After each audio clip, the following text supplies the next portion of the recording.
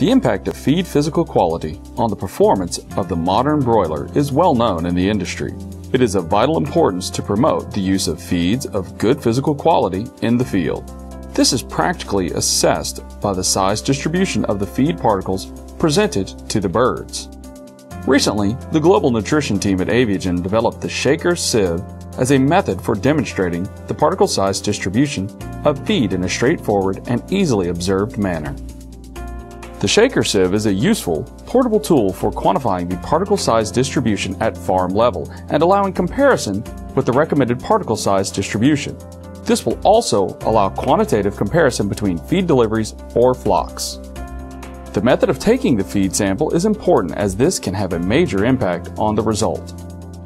The aim is to get a sample that best represents the physical feed quality that is presented to the birds. Generally, samples should be taken from the hopper closest to the feeders. Sometimes it is necessary to take the sample from the feeders themselves. For example, if a long auger is used to supply the feed to the feeders. Samples should be taken from 3 points, mixed and then laid out and quartered. 2 opposite quarters should then be taken for testing.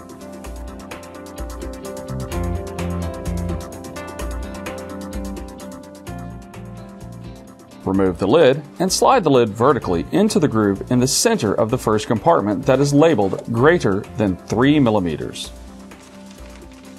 Then fill the left compartment only with feed sample.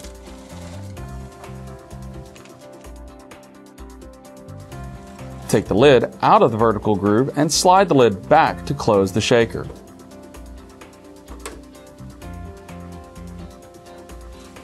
Turn the sieve so that it stands vertically upright with the largest compartment at the top. Shake the sieve for approximately 1 minute.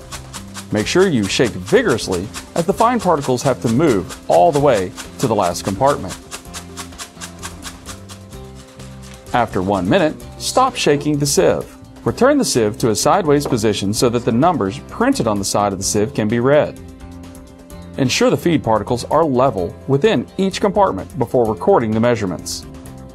Next, read and record the values indicated in each compartment using the measurement scale on each compartment. For the particles greater than 3 millimeters in the first compartment, use the values of the left-hand scale. For all other compartments, use the values on that compartment. To calculate the percentages in each compartment, add the values of all 4 compartments together, resulting in a total value.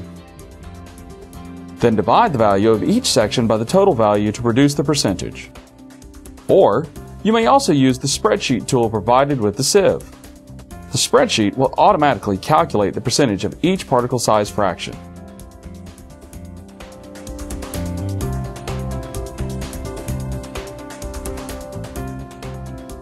Target particle size distribution for crumble and pellet is shown in these tables. The shaker sieve can also be used to assess the particle size distribution of mash feeds.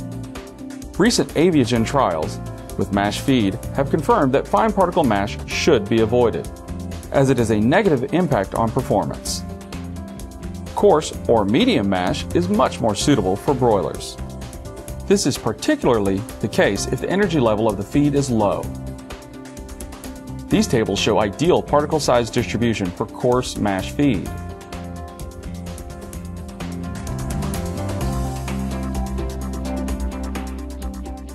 If the results of the sieve analysis are outside the profiles in the tables provided, then discussion should be held with the farm and feed mill to identify the factors contributing to poor feed physical quality or degradation, and to provide solutions. There are a number of possible contributing factors to consider.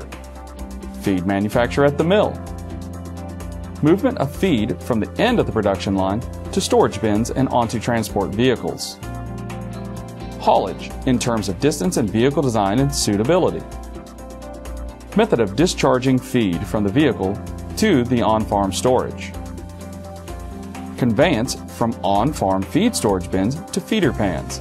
This can often result in degradation of feed texture.